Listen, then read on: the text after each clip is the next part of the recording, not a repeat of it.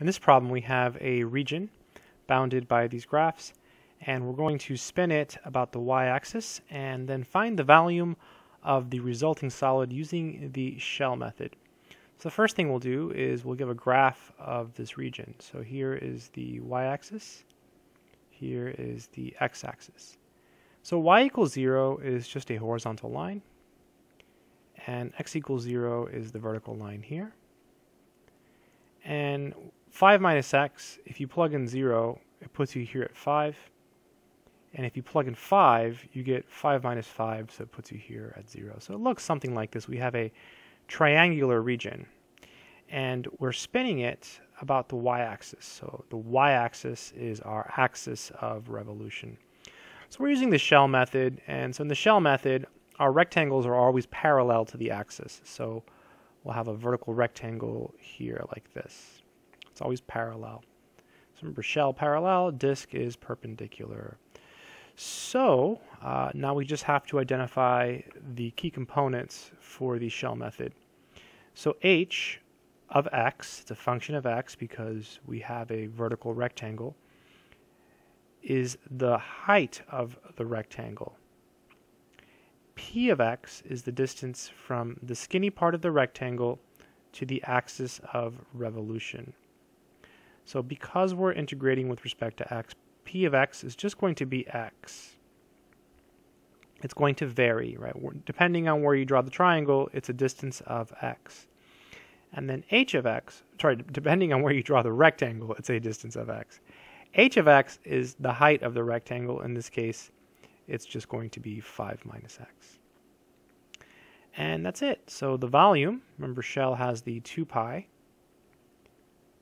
We're integrating with respect to x, so we're going left to right, so from 0 to 5. And the formula is p times h, So it's just x times 5 minus x dx. Okay, now we carefully distribute and integrate. So this is 2 pi, definite integral from 0 to 5. So 5 times x is 5x, minus, and then x times x is x squared.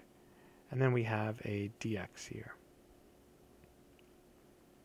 We can now integrate each piece with the power rule. So this is 2 pi.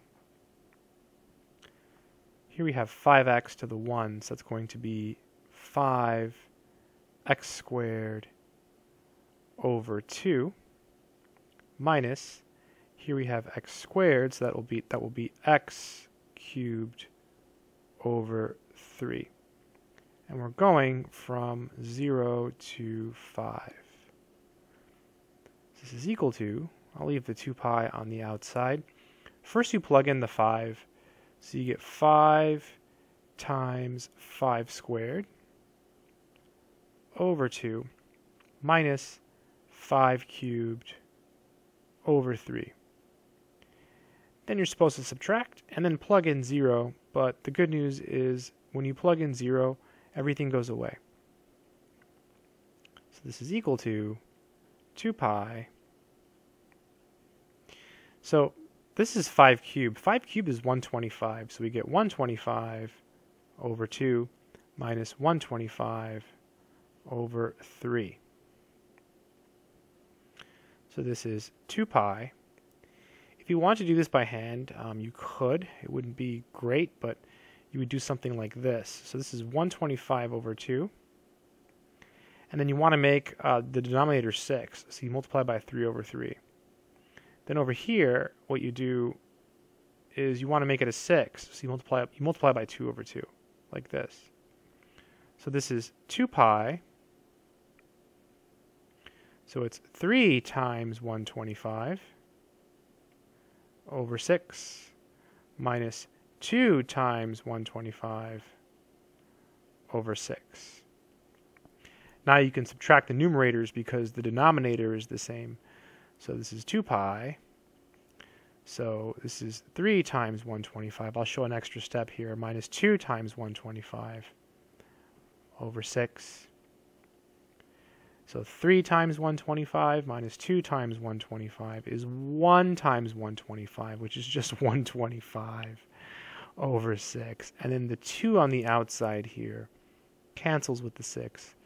So this is 125 pi, and it's all over 3. And that would be the volume of the resulting solid that you would get when you rotate this area about the y-axis.